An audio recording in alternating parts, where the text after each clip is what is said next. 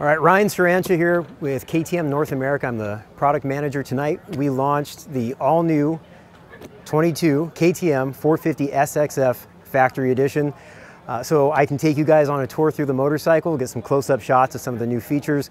Really incredibly excited to launch this new machine. And from the ground up, it has been redesigned. Every component has been reworked, rethought, worked through.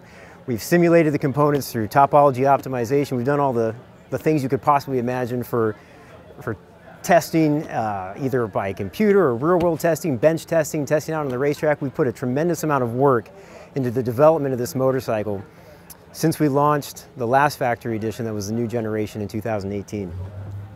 So let's go front to back on the bike. First thing that you're going to notice is the all-new bodywork. We have wider front fender, give you a little bit more protection. Cool feature at the back of the front fender, we have these fins that are built in. Let me turn the bars here. We have these fins that are built in. They do two things.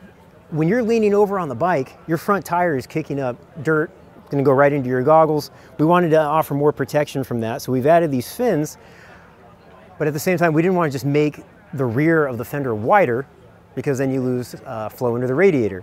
So we went with this pretty cool, innovative design. Also, these can flex, so if they do pack up with dirt, when you come down from a big jump, it's going to shed all of that dirt off. So super cool. Moving back, we've got all new radiator shrouds. First thing you're going to notice on the top of the shroud is it's textured. And so again, when you're leaned over, that actually gives you a place for your boot to hang on to the radiator shroud in a corner. We have an all new contour on both sides of the shrouds, a little narrower here at the back, so you can get closer up onto the tank, put a little bit more weight forward on the bike. And then in the center, there's more material here from the radiator shroud and the side panel, so you have better contact points with your knees. All the way to the redesigned fender, the redesigned seat with the new mounting. So bodywork, all new. Of course, underneath the bodywork, we have new frame, updated engines, updated suspension, new rear shock, new subframe, new swing arm. I guess since we're moving front to back, I'll touch on one of my favorite features. We have new switches. So a combination stop-start switch over here, new combination switch with your two selectable maps. Map 1 is your standard map, map 2 the more aggressive. Of course, you've got traction control, launch control, but the really cool feature, now there's a button here that activates the quick shifter. So on this motorcycle, when you have the feature activated, you can shift from second up to fifth gear, so all upshifts, without touching the clutch. So inside of the engine, we have sensors. We have a sensor on the shift drum. As soon as there is pressure on the shifter, cuts ignition. So you go through your shift. Once you're done with your shift, the pressure comes off the shift lever, ignition comes back on, and you have a seamless upshift, all while not touching the clutch. So love that feature. You can turn it on, you can turn it off if you want to just keep using your clutch the way you're used to. Super, super cool. New frame, all new frame design, especially at the rear where the shock mounts. So one thing that we wanted to do was keep the geometry that's been working really, really well for us, keep the torsional, longitudinal flex, but we wanted to change the way energy transfers through the frame. So where the shock mounts now, we've completely redesigned it. There's a forged mount, and no longer is the shock mount connected to the backbone of the frame that goes all the way to the triple clamps.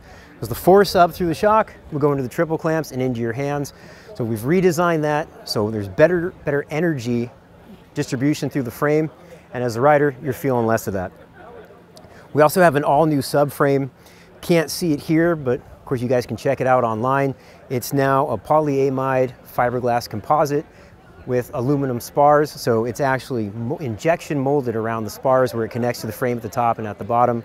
Super cool composite subframe, does a great job of adding a little bit of comfort at the back of the bike, but can also deflect if you have a get-off out of the track. More likely for it to just come back instead of stay bent like you would have with an aluminum subframe. New swing arm, like I mentioned, took us a year to develop that swing arm. Reduced some weight, we optimized the rigidity.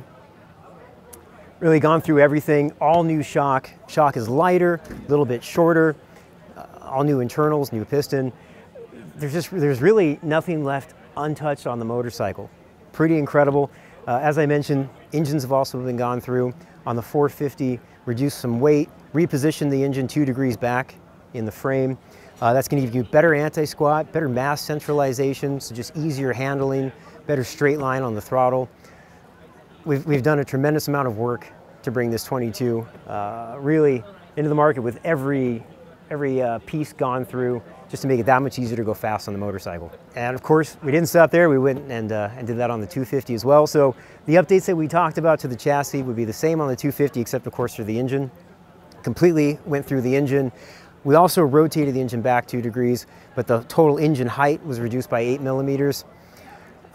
Went through new cylinder head, increased bore, all of that work to really increase mid-range on the 250. It had always had great top end. You could just hold that throttle open, it would never sign off. And so between the mapping and the new engine, some increased compression, increased bore, we've really worked on also increasing the mid-range. 250 is ready to set benchmarks in the class for sure.